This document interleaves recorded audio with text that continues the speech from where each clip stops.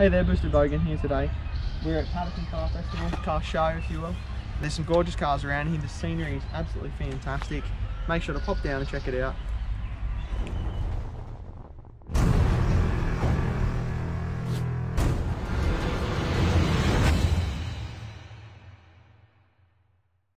Hey there, Boosted Bogan here today. We've got ourselves two little cars which are a little bit too small for an in-car interview, so we might tell you a little bit of a tale about them. I've got my nephew sitting in place just to give you an idea of scale and just how small these little creatures are.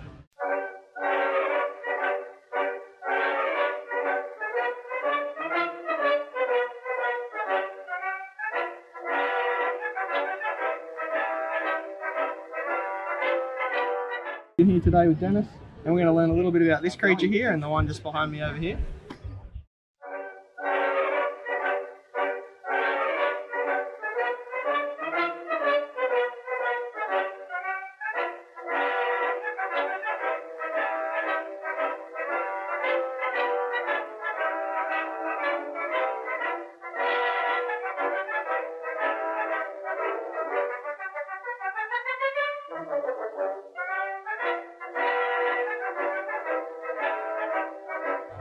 Where'd you get the dash and interior from in this one?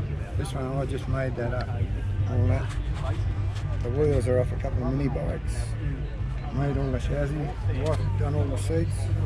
Now the gearbox is out of a little Dexon ride-on lawnmower, a real old one.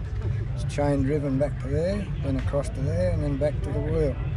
It's only one wheel drive.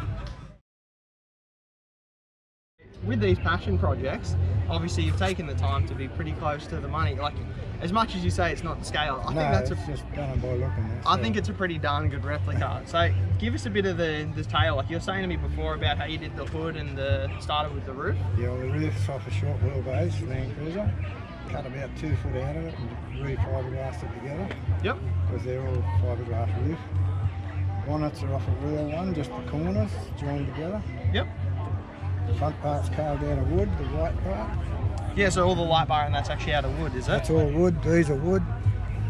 It's gorgeous. Check this out guys, this is the dash we're talking about. This is taken out of a Land Cruiser. All custom made, so it's all been fabricated and put into this car itself.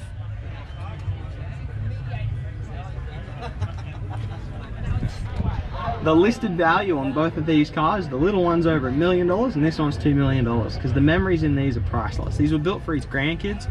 Fantastic story behind them, and they're older than half of the classic cars here. I love the story behind this sorts of stuff and it's really unique. So you're saying, so it's got a Datsun diff in it and the gearbox, so what's the drivetrain in this one all about? It's got tail shaft. Yep. Made that up. Had a square tube and one inside the other. Yep. Yeah. Square tube drive shaft, love it. Yeah, square tube. Yeah, it works all right. I mean, it does the job. I mean, the grandkids must absolutely love it. Oh yeah, they go good. Yeah. So how old are these two? So how old is this one to start with? Well, that one, this one, it'd be about 20 years, I think, I've got this. So when we're looking at these are homemade cars, but that's still a 20-year-old car. It really is a classic car. And then the one behind you there, it's about 24. That one there is actually 25 years old. So these are older than a lot of the cars that are actually here. Yeah. So that's a pretty classic piece. Motorbike number plates. Yep. I only had one of each, so I made them. Made a couple. Just put real thin aluminium over the top of it. Yep. Clamp it on, you know, and panel beat it. So that raised letters. Yep. Numbers. See you next row.